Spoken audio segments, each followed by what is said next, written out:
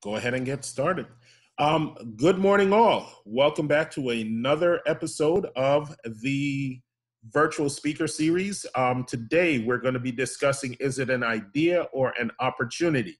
A lot of the times you may come across a thought process where you say, hey, this is a great idea, but it doesn't necessarily translate into a great business opportunity. So today we've got two amazing experts that are going to be kind of going through and discussing the difference between an idea and opportunity and how to kind of differentiate and decide between the two. First up, Miss Allison Kader has actually been with us before. And if you'll just introduce yourself, where you work, and one fun fact about yourself, Allison. Sure. Hi, guys. I'm Allison. I live in Boston. I am a buyer, so working for an online company, Rulala and Gilt.com. I'm actually transitioning into an e-com position, managing a website, so that'll be a new transition for me. But fun fact is that I just started gardening for the first time, so it's actually really fun for me. But so growing a lot of tomatoes and zucchinis and cucumbers and everything's starting, green beans, and they're all starting to blossom. So it's been an interesting experience because usually I kill every plant. So it's a lot of fun if that's something you guys want to start a little pod for the springtime. Highly recommend it. Awesome. Yeah, we're in South Florida. Well, some of us come from like Caribbean backgrounds. So my parents have like mango trees and all kinds of trees in the backyard. It's a real thing. It is a real thing. Yeah, my parents are actually in South Florida too, so they're always sending pictures of their mango trees and avocados. So a little jealous up here. I can't get the same things, but sorry. Perfect. Tell them if their trees are blossoming right now, I'm coming over for some mangoes. Yeah. And then Kevin. Kevin is actually joining us from the left coast this morning, so a little bit earlier, but fortunately he's an early bird. Tell us a little bit about yourself and what you do, and then fun fact about yourself. Yeah, great to meet everyone. This is my first time doing this. So I am a venture capitalist.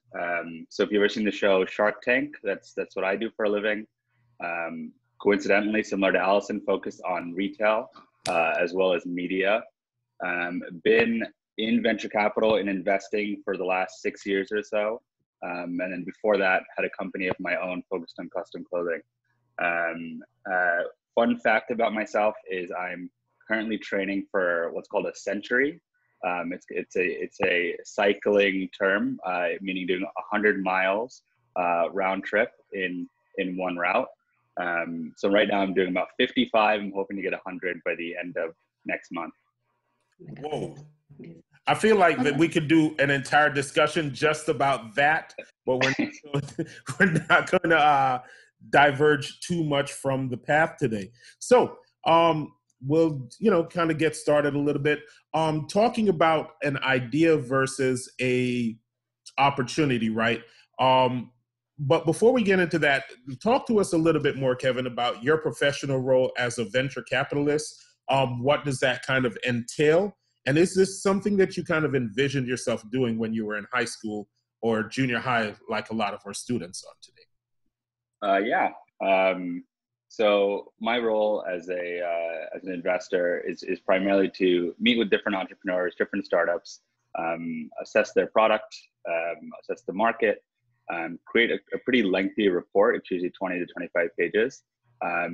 Work with our team, and then usually invest anywhere from as low as $100,000 to $2.5 million. Been fortunate, backed some founders that some people here might know. For example, a company called Honey. They were acquired by PayPal recently for $4 billion. There's another company called Notum that sells cashmere clothing. Madison Reed, they do hair coloring, and several others. Did I ever envision becoming in this role? No. I actually wanted to work for the FBI in high school. I wanted to be a forensic accountant. I was watching the show called White Collar, Yeah. And I was obsessed with this character named Neil Caffrey, who was like a criminal, and then he becomes an FBI agent, and I was obsessed with that. So I actually went to school for finance and took forensic accounting courses, and just realized it wasn't for me, and rather actually entrepreneurship was for me. So that's why I resonated with this group and this audience. Awesome. Well, that's a heck of an origin story, if you will. Thank you very much, man, because I don't think you would have been as much value to some of the students as a forensic accountant. So you're in the right place. You are in the right place. Allison, so you are a buyer.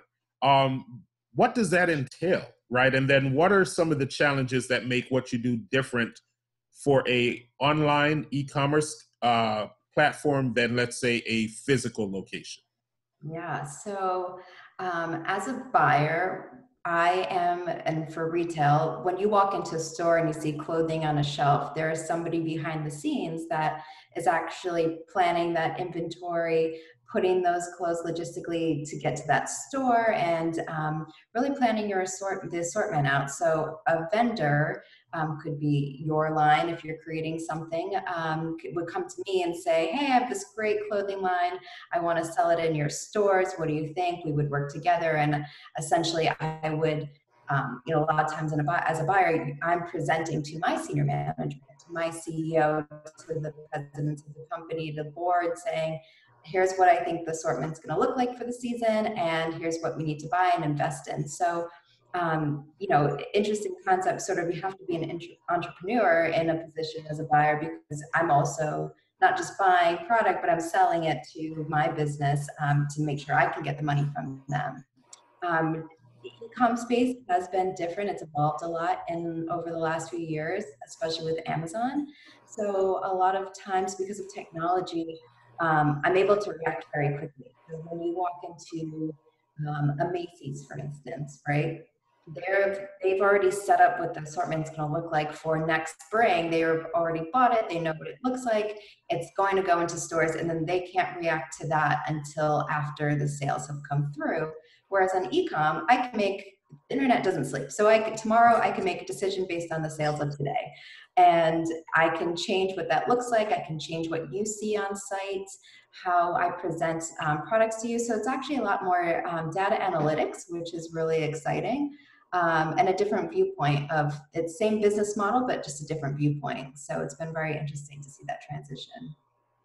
Love that. And it's interesting what you said about data analytics, because a lot of the times, one of the questions we ask sometimes is, what was your favorite and your least favorite subject in high school? And I think we asked that the last time, and a lot of people reply math, and then find themselves in positions where math is so critical to the work that they do. Yeah, and it's interesting. There's a science to the math when you're in data analytics too. So creating the other hypothesis and what are you looking for, and pulling and curating data. It's becoming more of an everyday need in business, just to be able to set a platform and create growth opportunities. Awesome. And can you tell us a little bit, because often we talk about everything glamorous about business and all of the great parts. So we want to give you an opportunity to talk about that, right? So can you talk about one of your wins, but also share with us a loss that you've had professionally and the lesson you learned from that? Yeah.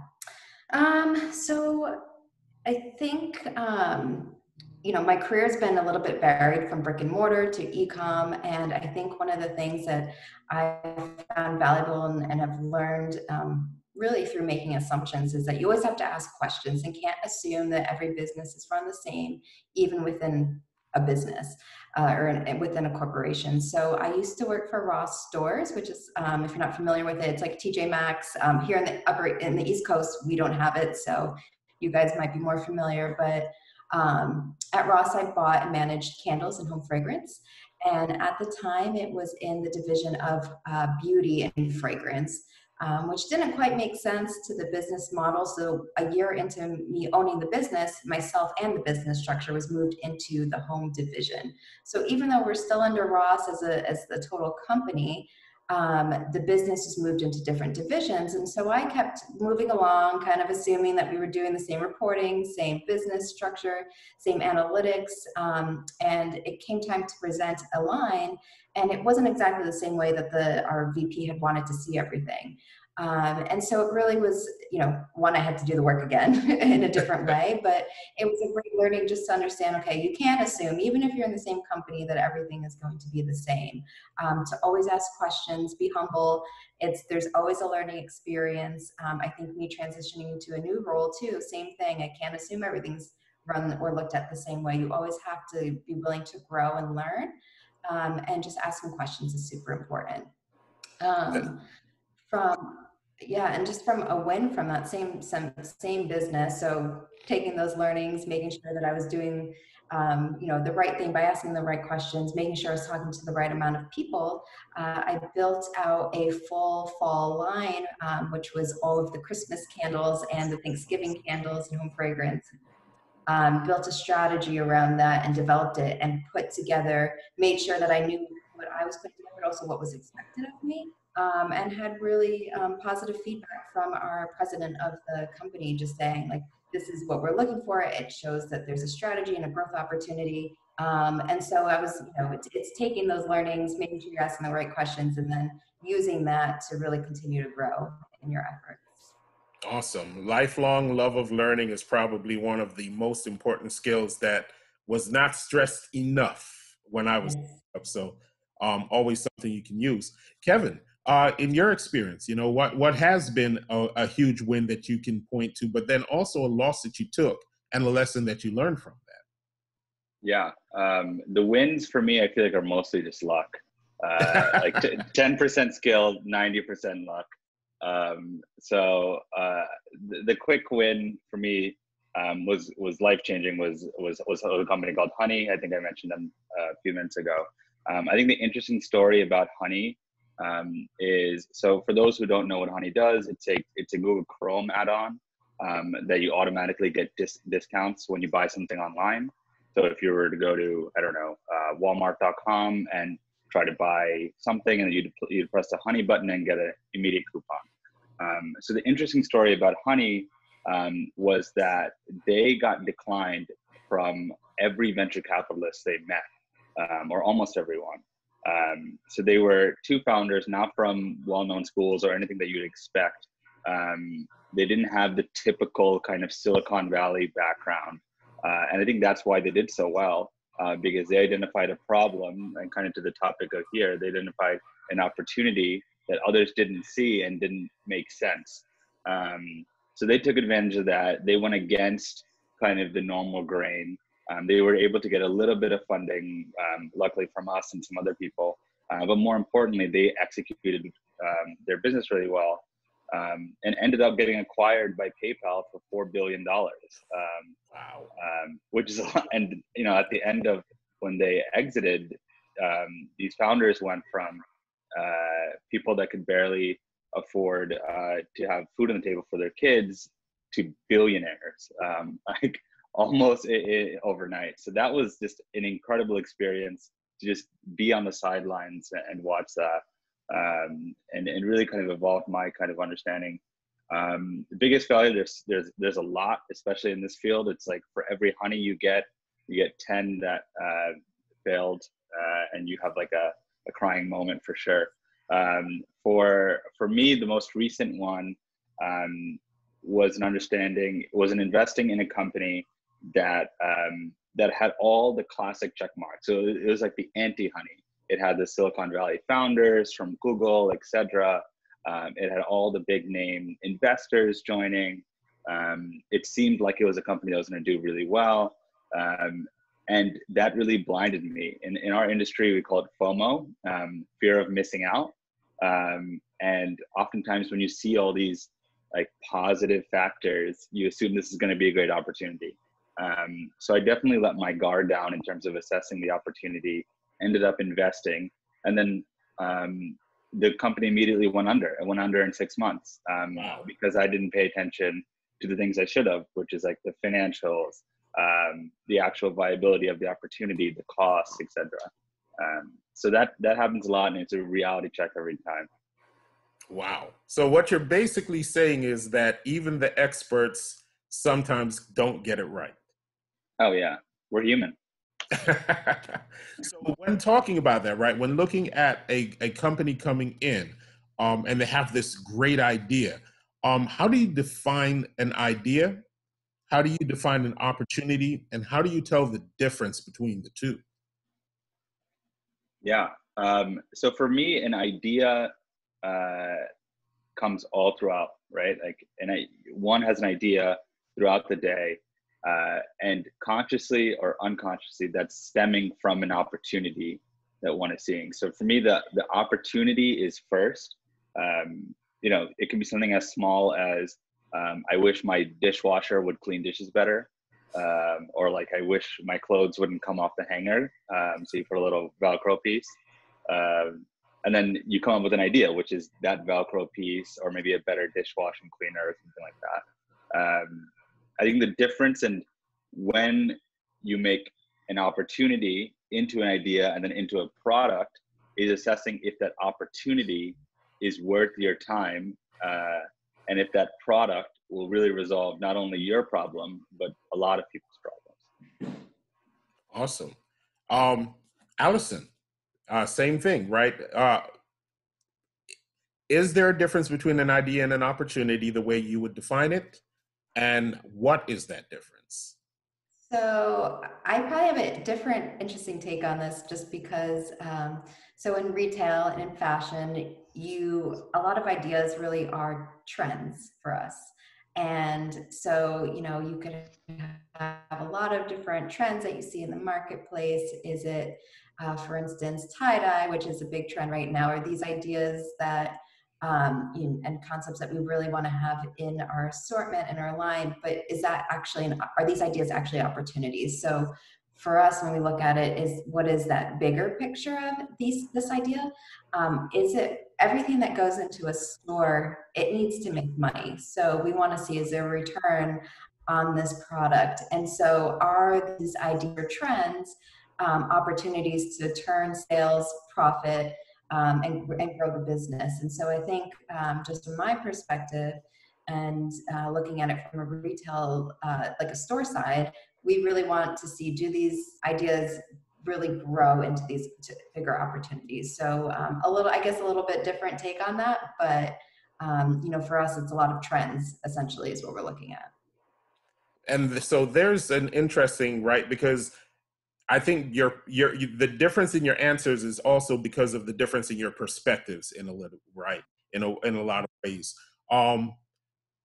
For somebody just starting a business, right? So somebody comes into you, I have this business idea / opportunity. How do they clearly state their idea or opportunity to the market? So you would be the market for somebody who's starting a clothing company and wants to get it featured in retail. How would they how do they communicate that to you? Yeah, I think coming to a buyer with your ideas, it has to be presented as an opportunity, because I want to see that you see this as a long-term goal, and that's something that not just makes money for you, but makes money for me, and for my business. And so presenting, what does the marketplace look like? What do you see? Is your idea valid in the space? Or maybe it's something new and it's a niche market, or a void in the marketplace that you want to bring to me, and here's why. But I think a lot of this is knowing what the opportunity is of the growth and the longevity of it. And sometimes trends are really just a seasonal piece, right? It could just mean it's for 3 months.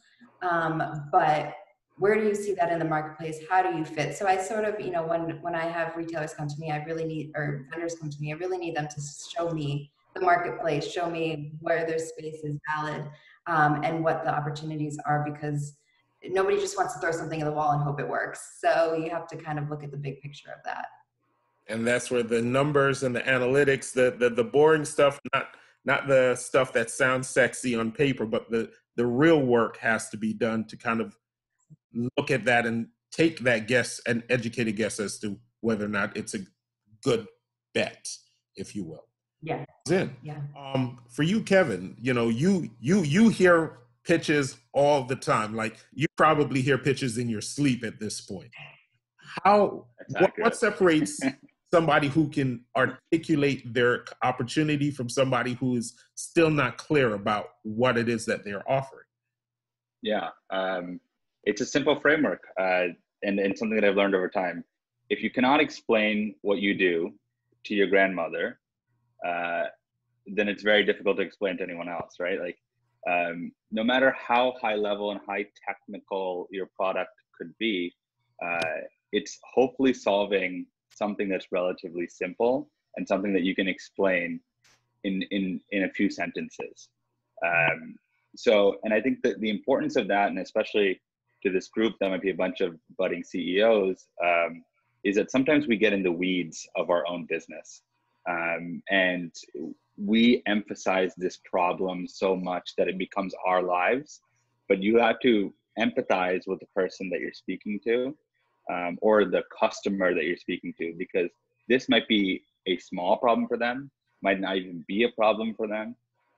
So how do you understand where they're coming from and then change your messaging to fit like what they're going through? That's huge, right? Articulation of value. What is the value that you bring to the marketplace? Is there a big enough marketplace for what it is that you do?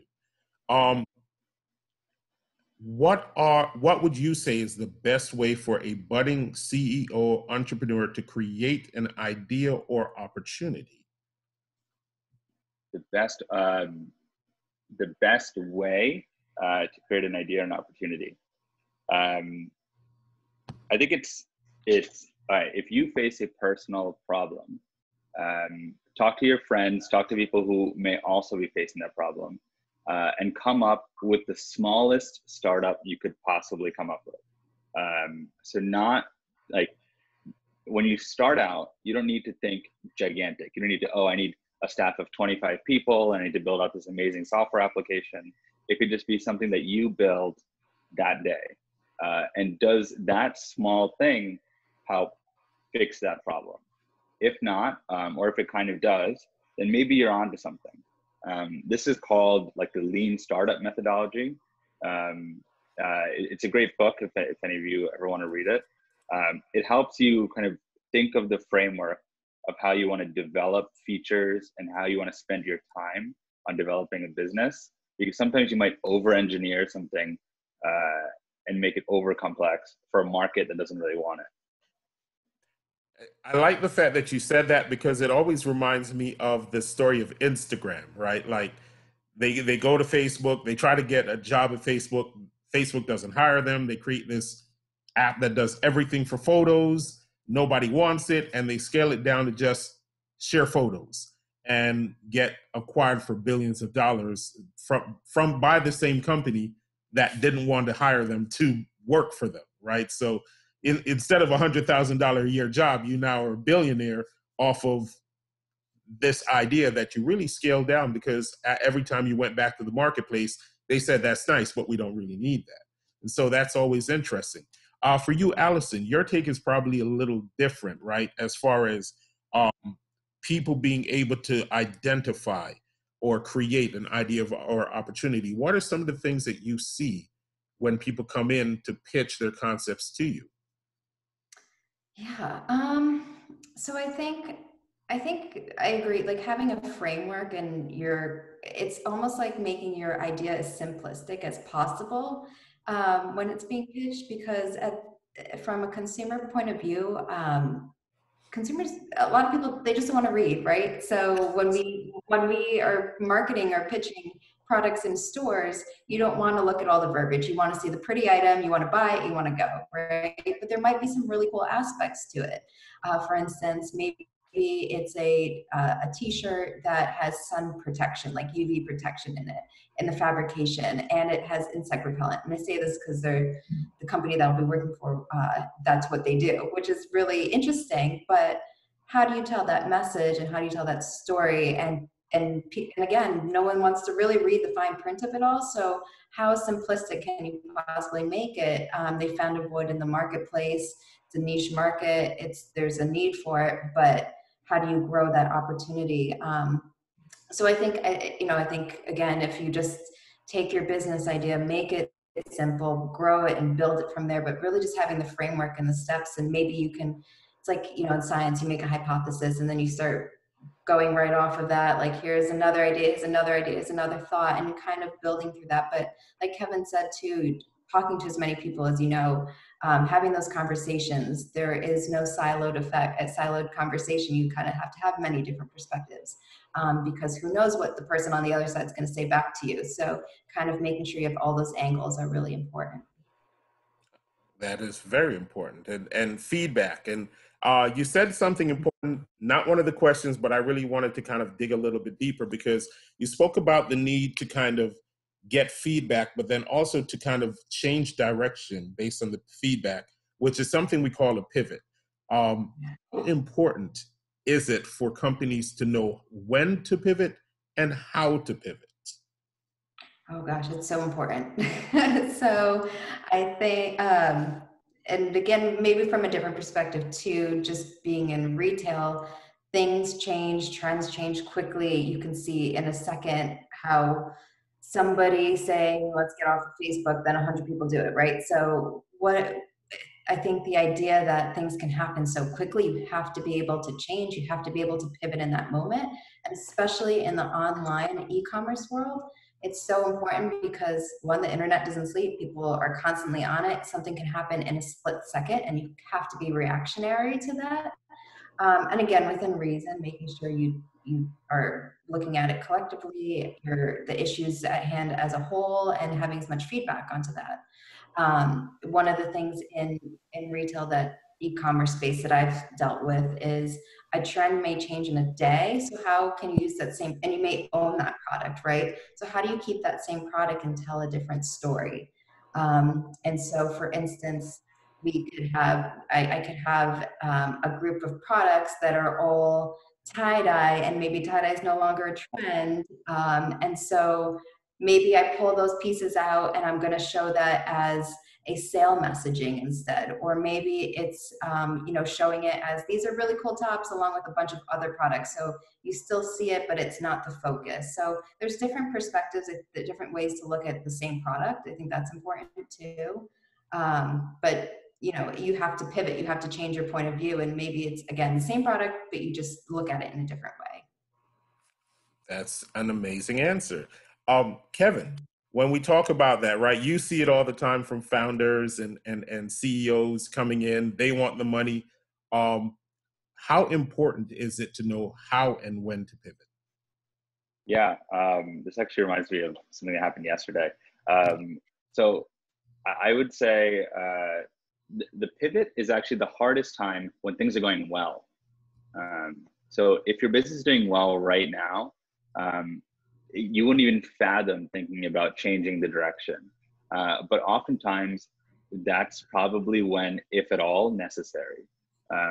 When you're pivoting, when the business is at a decline or near bankruptcy, that's probably not the best time, at least from an investor angle, because it's really hard to rebuild at that stage, versus when you're doing well, you have capital, you have people that believe in you, and you can switch.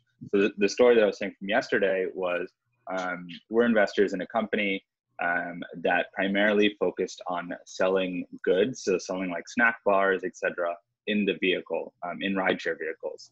You might have seen it in your Uber or Lyft. It's called Cargo. So Cargo was doing exceptionally well. They were, every year, it was over 200% year-over-year growth.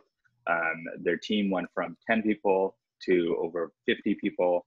They got a huge new office, etc., and they were already becoming profitable. But then the CEO decided, after really assessing the market, was that even though our business is doing well, we have a much bigger opportunity, and we have a unique advantage by having a direct partnership with Uber to actually change their business to over-the-vehicle advertisement. So more or less a TV screen on top of the car. and to our heads, that doesn't sound that cool. But when he did the economics of it and priced it out, he realized that that was a much bigger opportunity for cargo than was selling goods in the vehicle. So he decided to suspend the whole business. He had to lay off, unfortunately, about 50% of the staff. He sold the office, and he completely leaned down the team to entirely change the business. Again, this is when they're doing really well as a company, and decided to completely change. So to the question of when does a pivot matter and how you should assess it, is knowing what your consumer wants, but also knowing what is a big opportunity that you think your team is uniquely positioned for, and always keeping your eye or ears on the consumer, because they change all the time. For example, to Allison's business, if you're in the fashion world, I don't think wearing a suit right now or buying suits makes a lot of sense. So, you know, if I'm in the suit business, am I going to change my business? Maybe I'm going to become loungewear now, or offer more formal but comfortable t-shirts, whatever it may be. I love that you ended with that, because just yesterday I read an article that said Brooke Brothers, which is a 200-year-old company, has filed for bankruptcy protection specifically for that reason, right? The market has changed. Nobody's wearing suits anymore. So that's their business model. Nobody's wearing that enough of that for them to stay profitable. And they've really kind of seen that affect their business. So that's important that you kind of hit on that. And also to touch on that too, to what Ken's saying, they haven't been listening to the customer for a while. So even pre-COVID, you know, the suits, the casual started becoming a thing. So did their shirts become more casual? Not necessarily. The suits for men's suiting actually changed fits, right? Less boxy, more fitted, skinnier pants, things like that. And they weren't really evolving. And it doesn't mean you have to change your whole DNA, but it's about sort of extending out from where your comfort zone is and finding those other pieces of the marketplace that you can play in and still keep your DNA of your suits and your fitted wear. But, you know, I think, again, not listening to the customer or what the trends are and kind of just being able to pivot, you now see how that's affected their business. So even the experts, even 200-year-old experts, still get it wrong if they don't learn how to also remain flexible and nimble depending on what the market is doing. And that's really a very important kind of, like, I'm a business nerd, so I follow all of this stuff, but I think it's something that if you are not paying attention, it's easy to just gloss over and not take the lesson from this situation. When talking about ideas and opportunities, a lot of the times, especially with young people and our students, they have all of these different ideas, right? So would you recommend that a business starting out should have multiple ideas or opportunities, or should they focus on one first and then kind of grow as they're successful? Allison, what would you recommend? That's an interesting question. Having not started a business, but just owning really specific businesses, I think it really depends on what your market is and where your business lies. And I think Kevin might have a different perspective on this too, just seeing other businesses come to him. But, you know, in the retail sector, an example to give is lately, I think you guys may have heard about this, but over the last couple of years, there's been a lot of tariffs that have been added to products coming in from China. And one of the industries that has been really hurt are the lighting industry. So lamps, any sort of light bulbs, lights, things like that. There's a lot of companies that only specifically do lighting. That's all they do. That's their whole business. And the tariffs were, I think, over time, accumulated, it was like over 60% increase to their costs, which is huge. And do they take some of that cost increase to the consumers? How are they able to play in the marketplace? And it put a lot of companies out of business because they had nothing else to kind of share that margin drain with. So for instance, another company they could sell lighting, but they could also sell furniture, they could sell mirrors, they could sell other products that didn't take those hits and sort of balance out their profit margins. But as a company that's just focused on lighting, they weren't able to survive something such as a tariff.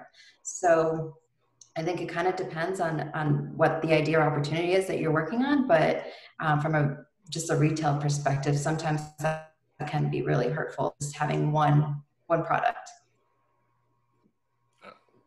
That one's interesting too, because I think so much changed so quickly when these tariffs were put on.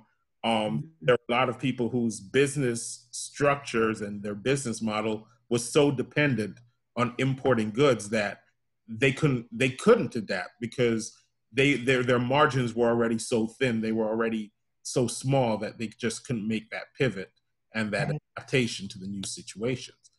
For you, Kevin, how do you feel about the question of multiple ideas versus focus on just one?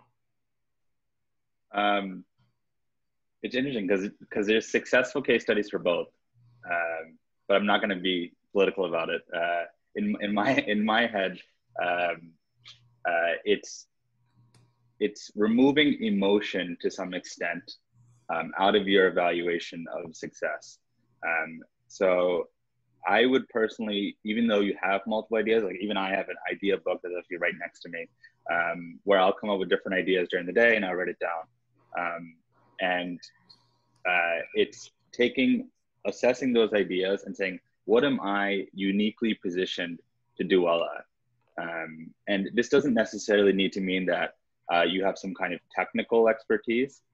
This could just be that you're incredibly organized, or you have a really easy way of connecting with people, or whatever it may be. What is your specific unique skill set?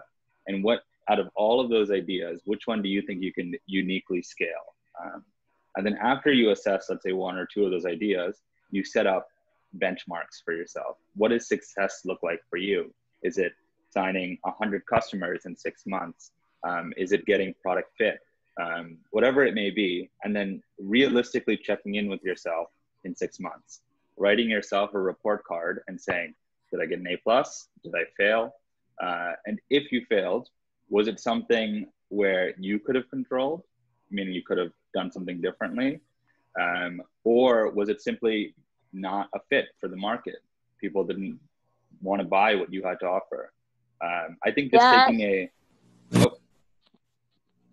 I think just taking a kind of rational approach, at least in the beginning, is what would be helpful. Like, this is what myself and my co-founders did when we started our first company. And we failed multiple times before we started that specific company. And that was an important learning that I learned through time. So there are a lot of things. So you're saying it could go either way. It does depend largely on the individual, whether or not they can be successful with that particular approach. The individual, the people they surround themselves with, and what they find unique around their team that they could do better than other people in the market. I wouldn't worry too much about a competitive market. It's kind of counterintuitive, but a lot of markets will naturally become competitive. It's called, if there's an opportunity, many people will likely see that opportunity, will likely want to go for it. So what are you going to do differently if you have competitors? I think the best example of that right now is how so many people, small businesses especially, are pivoting into customized face masks. Mm-hmm. And then the last question, and then we'll take some questions from the students. Finishing off, are there certain resources that you would like to share with students that will help them with mapping out their frameworks, their future plans, and their business goals, right? Because you spoke to that a little bit, Kevin, where you were saying you have to be honest with yourself and give yourself a 6-month assessment, and short-term, long-term, and kind of measure yourself against the goals that you've set for yourself. So what are some resources you think, maybe the top 3 or 4 resources that you think would help our students? Yeah. So it's actually funny because I'm taking this exact course right now. It's $12. It's $12. It's on Udemy, udemy.com. I think it's called, Introduction to Product Management. Sorry, it's called Become a Product Manager, Learn the Skills and Get the Job. It was $12 when I looked at it. And it's a 6-week course. You learn all about this whole framework and how to, create your product. That's one. But that's very technical, and that's how to develop a business. But I think what I'm learning through time is how do you learn better empathy? How do you influence people? So it's an old book, and maybe some here have read it. It's called How to Win Friends and Influence People by Dale Carnegie. That was probably one of the most profound books I've ever read, and really kind of like now as a manager has really kind of I've reflected on that. Another good book is called The Outliers by Malcolm Gladwell. It speaks about how there are some things in life that you just cannot control. There are some pre-existing factors that they're out of your control, and there's others that you can, where you can develop an expertise in a certain subject matter. And then lastly is probably something that the students here are reading. It's the Odyssey. It's Greek mythology. Really? The story that really resonated with me was actually a story of Icarus, and how Icarus flew too close to the sun. And I don't want to ruin it, but that's kind of the sneak peek. But I think what happens is, at one point in all of our lives, we will feel like we are on top of the world. And hubris, or kind of that overconfidence, is oftentimes what shields us from different opportunities. So it's being rational, being tempered, of course, enjoying your success, but always thinking ahead and staying humble, I think is very important. Allison, because there's nothing more I can add to that. Allison. Actually, very aligned with what everything Kevin just said. It's interesting. I actually just took a intro to project management class on General Assembly. It's a free website. You can take a bunch of different classes. And it's, what it really teaches you is having a framework and really building from the beginning to the end. And maybe you don't ever get to the end, but how do you keep evolving through this project? And one of the resources they gave us in the class, it's a free site called Trello, Trello, and Trello.com. And you can go in there, it's free. You can kind of use it however works best for you and fits to you. But it's nice that there are resources out there. But I think from a project management point of view, a lot of companies are looking for sort of frameworks built around this idea. All those books are really great too. And I have to say, I think just being humble, right? You're going to have wins and fails, and it's, there's always something more to be learned and learn from somebody else. So just staying humble and asking questions are just going to be really important in the journey, and it doesn't end. You're always learning. Still taking classes, I'm still learning new things, and I hope that continues for a very long time. And I love the fact that you did that, because that just goes back to what we said in the very beginning about the fact that the lifelong love of learning, so it goes full circle, right? Lifelong love of learning is probably one of the most key mindsets to being successful in life, because you can never know everything. Correct. And technology is always changing. So got to keep up. That's a very true statement. I kind of remember how so much of the technology that's available today was not available at one point in my own life. So it's like you're always learning, because things are always changing. I will open the floor for the students. If you have any questions, I know the last discussion we had on Tuesday, there was someone who was asking about how to find money to start their business. So if ever there was a chance or a time to ask that question, it would be to somebody who provides money for businesses. And I'll be very honest, I can't see the chat. So if you're able to just unmute yourself and ask the question.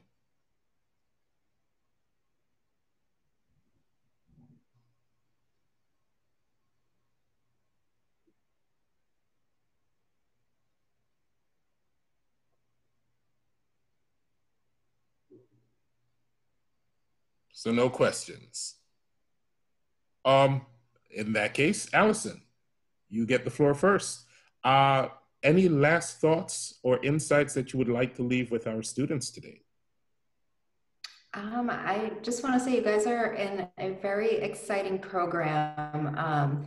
It's something I mentioned Daniel before and Taji that I wish I had this opportunity growing up, because I honestly just hearing different perspectives and areas that you could possibly go into, and maybe you don't start your own company, but you take these skills into whatever your job may be, into your career path, and they're really important skill sets to have. And you guys are super lucky that you can have it so young and really use this opportunity to help you as you get into college and move forward in your career and your growth opportunities that are, you know, coming ahead of you, and you're making really great connections.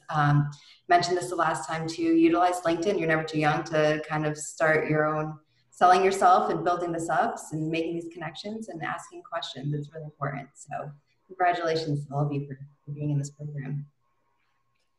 I will co-sign that, because I always said I wish that I was in a nifty program when I was in high school as well. So it's always a great opportunity. And last word, Kevin. No, I mean, echoing Allison, definitely, you know, one, thank you all for being on here. The last piece of advice I would say is to Allison's point, the beauty of cold outreach. You'd be surprised about the number of people that are willing to talk to you. Some quick advice on that. Just keep your cold outreach to about 4 sentences or so. So pretty short, saying who you are, what you're interested in, and why you're interested in talking to that specific person. I used to do this all the time, and I still do it. Actually, I probably just did it right now. There are many experts in the world, and LinkedIn and other platforms give you access to them. And just feel free to outreach people. So that's it. Thanks everyone for your time. And thank you so very much. I am a huge and a firm proponent.